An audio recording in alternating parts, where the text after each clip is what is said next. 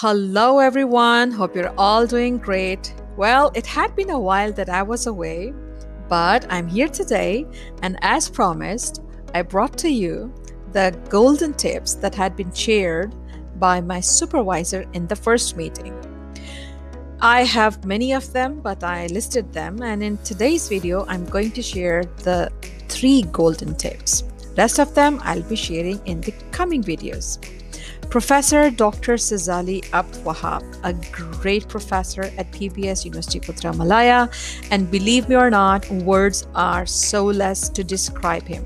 But here is my description of him. He is my mentor, and I found him a great researcher, thinker, observer, innovative creator of ideas, a great person with whom you can have scientific discussion, and he loves honesty and hard work. So his permission was very important to share his ideas with the world. Now, the first advice he said, don't talk to these strangers, better stay away. What did he mean by that? Especially the international students, better not to discuss your research ideas with every second person that meets with you. Remember, research is new idea, so better try to save your creativity or ideas. Number 2, SLR. What is it? Systematic literature review. And systematic literature review is nothing but your organized record of whatever you are reading. For instance, what title are you reading? Who is the writer? Who wrote it? And when it was written?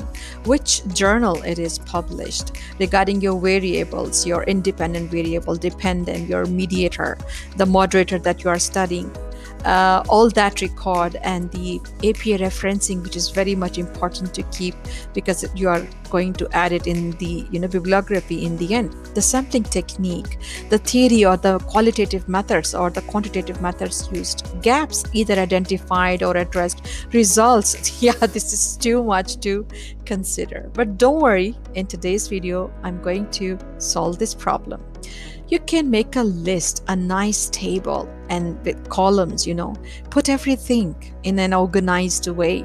So there are certain examples you can see. Choose which one of them will suit you.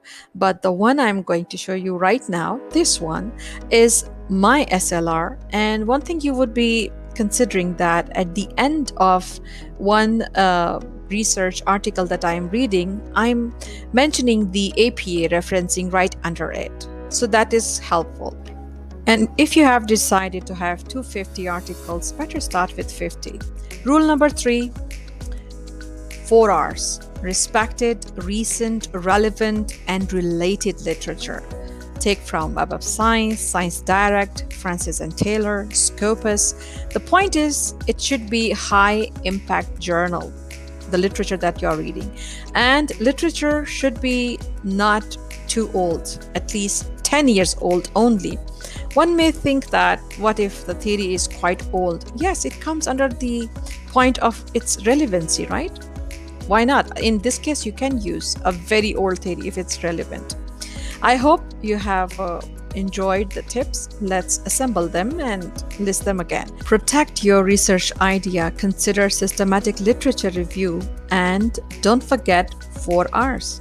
If you have already liked the video, share it with your loved ones, subscribe to my channel, and ding the bell for the upcoming videos. Take care, stay happy, stay healthy.